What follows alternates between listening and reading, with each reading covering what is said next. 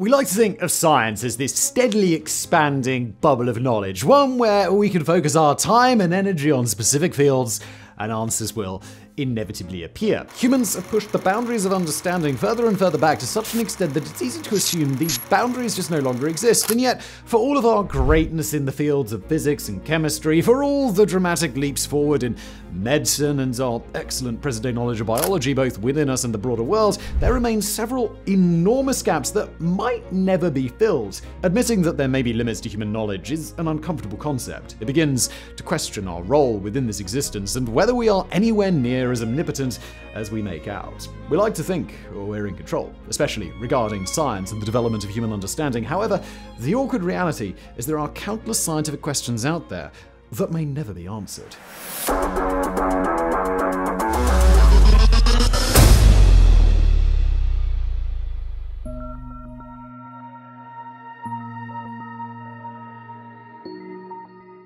Humans have a good idea about the mechanics behind sleeping. We know about sleep cycles and that we move through different levels of sleep, including rapid eye movement, REM sleep. We even have apps that can track our slumber and give us nicely packaged data in the morning. But when it comes to dreaming, we're still grasping at theories here. Dreams have puzzled Homo sapiens ever since our consciousness has appeared, and, well, we're going to return to that enigmatic black hole a little bit later in today's video. We've been asking ourselves, what do these dreams mean for thousands of years, and yet even with the full might of our scientific insight, we're still not really sure. There are, of course, plenty of theories. Research has shown that dreaming perhaps has something to do with storing memories or sifting through millions of pieces of information to find what we need. Newer theories suggest that it could have something to do with brain plasticity and could be our natural way of protecting ourselves by allowing the brain to effectively stay on while we sleep. This all makes a lot of sense, but what does it mean when you wake up and realize you've been dreaming about chasing a purple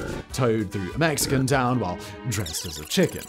If the brain really is organizing its waking hour memories, where does the purple toad come from? Now, in the past, we thought of dreams as perhaps a way of talking with our ancestors, communicating with the gods, or even predicting future events. As psychiatry came into the fore in the 19th and 20th century, Sigmund Freud suggested that dreams were a direct road to the unconscious, and that we might hope to unlock our inner demons by carefully studying them. So much work has been done on sleep and dreaming, and while many ideas are out there, nothing concrete or remotely conclusive has yet to emerge. So you ready to level up your knowledge? Well, I've got just the thing for you, and it's called Brilliant. Now, you know how important it is to stay ahead in this fast-paced tech world, right? Well, Brilliant.org is there to help you do just that. They've got thousands of interactive lessons covering everything from foundational maths to advanced topics like artificial intelligence and neural networks. And here's the best part. Brilliant's courses are designed to be hands-on and visual, making learning super engaging and effective. It's not just about memorizing equations, it's about building your intuition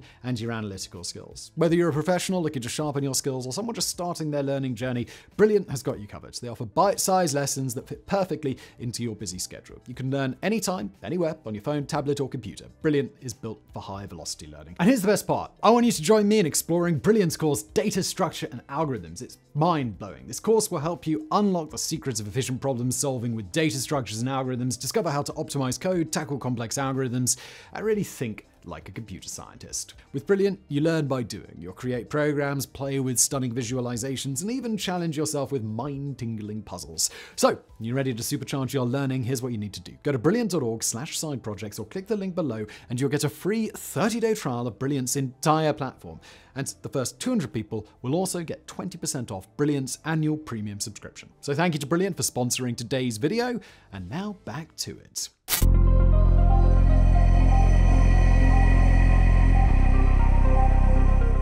If we ever hope to understand dreams, we must go to the darkest corner of what makes humans human: our consciousness. We all have a pretty good idea that the world operates outside of our physical being. Trees grow, animals feed, and other humans go about their daily lives. But when it comes to what's going on inside our own minds, now that's a mysterious abyss if there ever was one. Human consciousness is our subjective understanding of what is happening. It governs our thoughts, emotions, and judgments. It essentially creates a unique version of our world and molds the I, or ego, that can often get us in so much trouble. This self-awareness helps us learn and develop as humans. It helps us make decisions, prioritize, adapt, love, hate, and, well, almost everything we do. And yet, the consciousness has a dark side?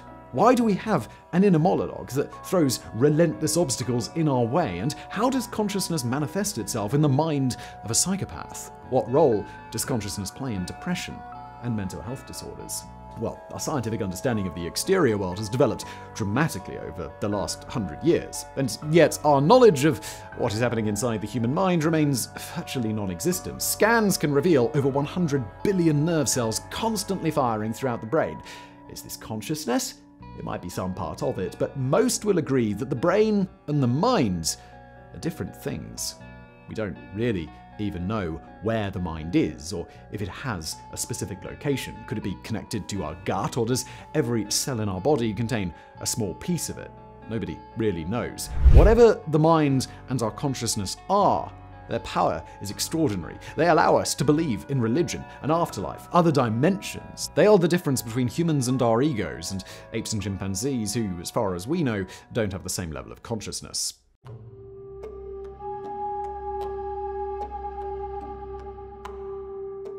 Moving from the inner sanctum of the human mind to the astonishing size of what's around us, this is not simply a question of whether there are other life forms, but also what the hell the universe is all about. Whenever you hear someone say that there are more stars in the sky than there are grains of sand on Earth, the human mind struggles helplessly to understand what it's just heard. It's a numbing fact that we often feel hopeless in the face of. The 20th century saw us take an enormous leap forward in our understanding of space, and this led to countless TV shows and films dramatizing our hypothetical adventures into the great unknown. Stories of UFOs were openly mocked for much of the second half of the century. However, with a rising number of sightings often now accepted by governments and even militaries, there is a steadily increasing acceptance that there might be some body or something else out there. But that's just the start. If you let the mind really get going, countless questions about space can daze the mind even thinking about them, many of which we might never fully understand. What are black holes, and where did they lead to? What is dark matter and dark energy? Why is the universe expanding? And if it is increasing, what's at the edge of it? And probably the most perplexing, what came before the Big Bang? It's likely that at some point, some of these questions might be answered. But it's entirely likely that yet more questions will simply replace them. The nature of the universe and the astonishing levels of mystery that make it up mean that human beings will almost certainly never completely answer the question of what's out there.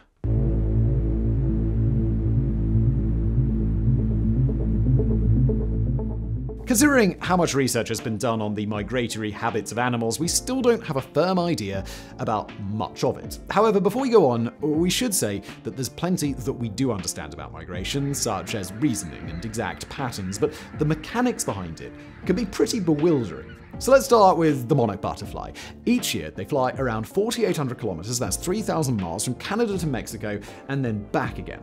Now that's pretty astounding for a single butterfly, but what makes the situation all the more puzzling is that it's not one butterfly. This epic journey is completed over 3 to 5 generations, meaning female butterflies lay their eggs along the way, then die, and then their offspring continue the journey. This means that sometimes it is the great-great-great-grand butterfly of the original butterfly mother that arrives in Mexico shortly before winter. While there have been suggestions that they use the Earth's magnetic fields as a compass, we have no idea how these butterflies know instinctively that they need to head north or south shortly after bursting from their cocoon. Another strange and, as of yet, completely unexplainable phenomenon is natal philopatry, where an animal returns to the place of its birth to breed. And here, we're not just talking about return to the same rough area. Some animals, such as the female Antarctic seal, return to the exact place where they were born to within one body length. Considering they might travel thousands of miles in between,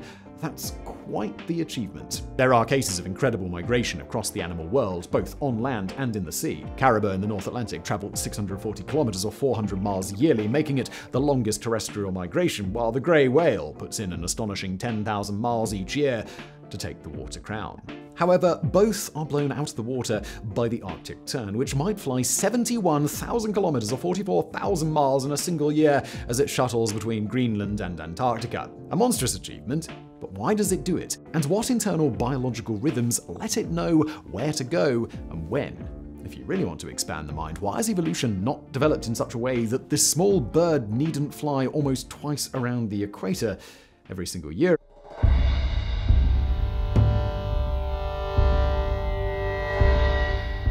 In 1955, Henry K. Beecher wrote his book, The Powerful Placebo, in which he outlined a controversial theory at the time that stated the human body can self-regulate pain and stress when it believes it's getting a helping hand through external sources such as drugs, even when those drugs have absolutely no medical value to them. In doing so, he became the first scientist to quantify the placebo effect. Nearly 70 years later, and the placebo effect has become an established fact. However, we have yet to learn why the body can do this, and perhaps even more intriguingly, what the limits are. The fact that the body can effectively self-soothe opens up the tantalizing possibility that maybe we're not quite as helpless in the face of illness and disease as we've always thought. Placebo is Latin for "I will please," and was associated with scientific failure for years. In research studies, one group was often given a real drug, the subject of the trial, while another was told they were, but were actually given a placebo, usually a sugar pill or a saline drip.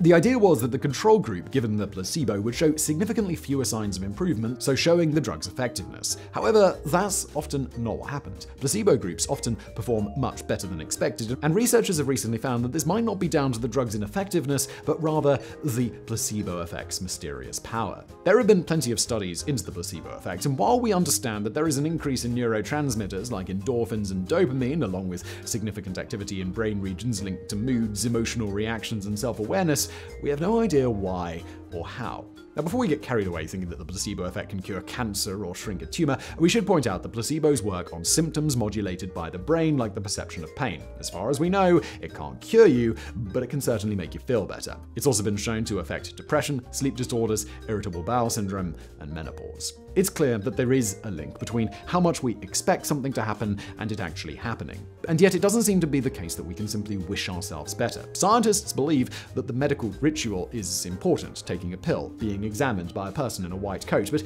even in migraine studies, where one group's drugs are labeled clearly placebo, a positive effect was shown in 50% of the participants.